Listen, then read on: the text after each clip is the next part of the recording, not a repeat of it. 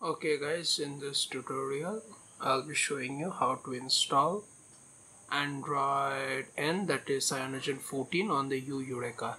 Yes, the yureka has got the unofficial cyanogen mod update for the Android N.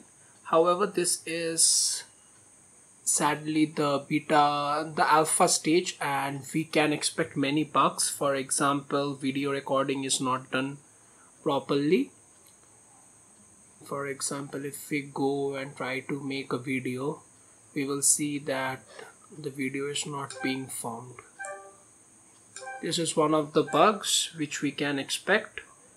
This I do believe will be fixed in a short period of time. However, I'm just showing you that we are working in the Cyanogen mod 14. The Android version is Nougat. So I'll be posting the links of the original forum in the description below. You can check it out for any more updates. As of the time of making the video, it is still in the alpha stage and we can expect quite a few bugs in this. One of them, as I have shown, is that we cannot make video.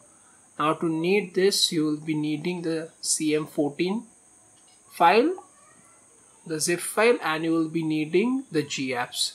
You can download the GApps from the open GApps source. I'll be providing the links to the downloads below. So without any delay, let's get started. So first I'll be inserting my OTG into the yureka. You can copy it into your external or your internal SD card. So I'm just copying it. So you can see here is the file. It's not, yes. So this is the file. You can see that I have got two files called the cm14 and the open GApps. Don't worry, the links will be all given in the description below. You can copy it to the internal of your SD card. I will not be doing it. Next, what we'll be doing is we'll be simply powering it off.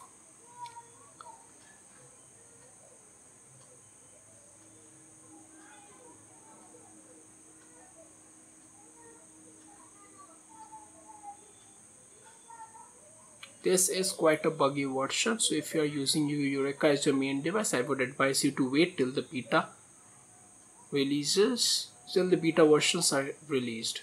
Now what we'll be doing is that we'll be going to TWRP mode. Please remember, you cannot install this as a secondary operating system as of now. Just keep that in mind. So we are entering into the TWRP mode. This, as you can see, is the multi-ROM TWRP mode. You can use the normal TWRP mode. The methods are the same. First, what we will do is that we will first go to wipe.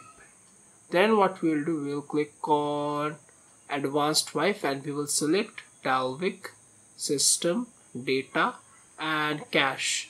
Please keep in mind not to delete your internal and your micro SD card. Then we will swipe to wipe. This will take some time, and so we will simply wait. I'll pause the video, and when this is done, I will again come back.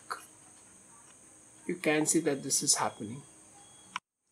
Now that the wiping has been done, what we will do is simply we will go back, reboot, and then we will again reboot to the recovery mode. You will simply swipe to restart. Just give it some time.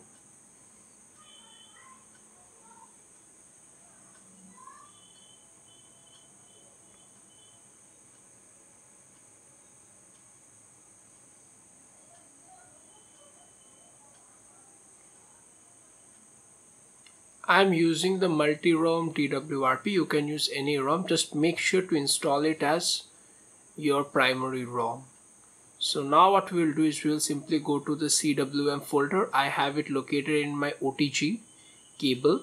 You guys will simply select the storage. You might select it in internal, or you can select it in wherever you have kept it. For me, it's over here. So now what you're going to do, you're going to be flashing the cm14 file. install. We can see that it is being installed. Just once again. Yes. This installation will take quite a bit of time, so you just need to be patient. Please do not switch off your phone in between, and make sure you have ample battery left. So you can simply ignore these unknown command log errors. So you can see that your ROM has been successfully installed. Now we will go back and install GApps. I'm using a full GApps, but I would recommend you to be using a Pico or a Nano GApps unless you have your system partition increased. If you have your system partition increased, then all you can do is follow these steps. Just options, resize. You can see that over here free is 351 MB. For those people only who have changed the system partition beforehand, you can simply resize your system partition.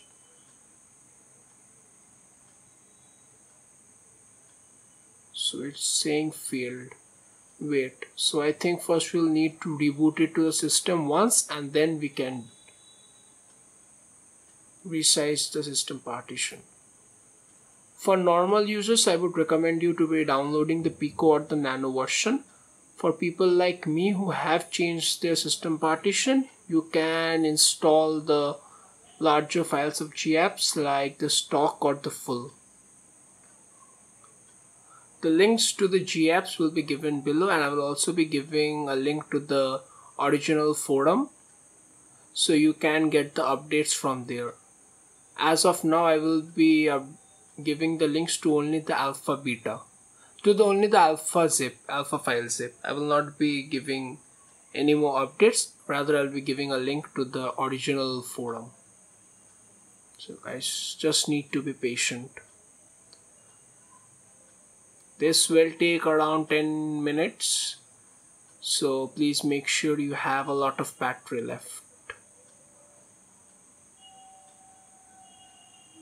So it's just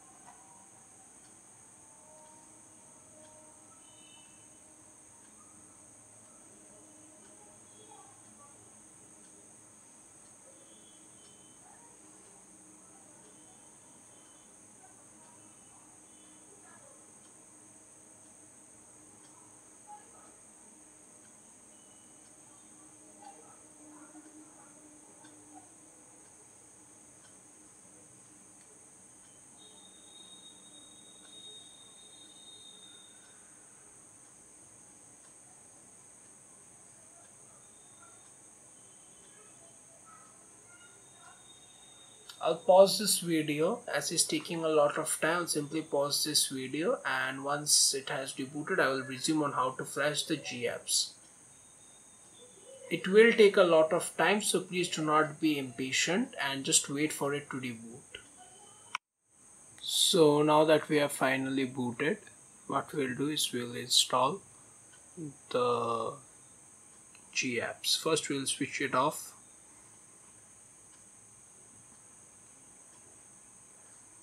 Wait for it to power off.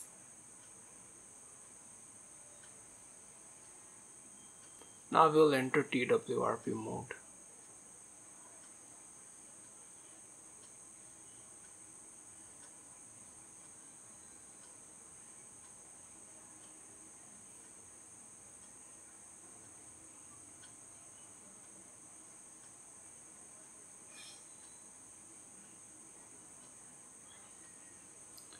Now if you have actually resized your partition, you can go to advanced, click on system, FS, and then you can simply resize it. I'll not do it because it takes a lot of time. I'll simply be installing the Pico version. So I'm going to go into the USB OTG. I'm going to be installing the Pico.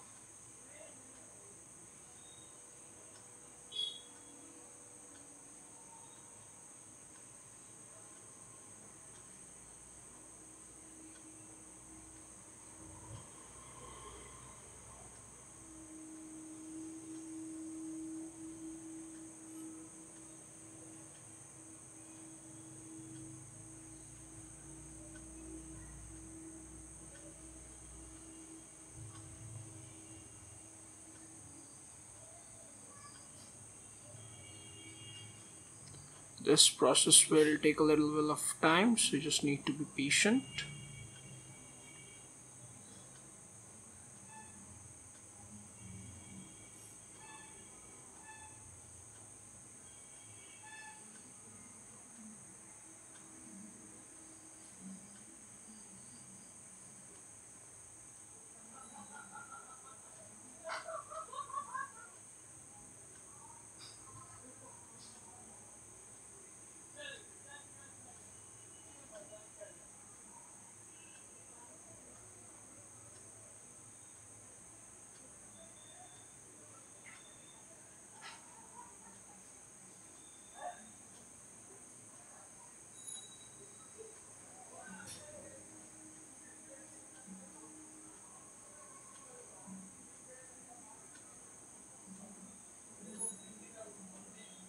Now that this has been installed, we'll simply reboot it.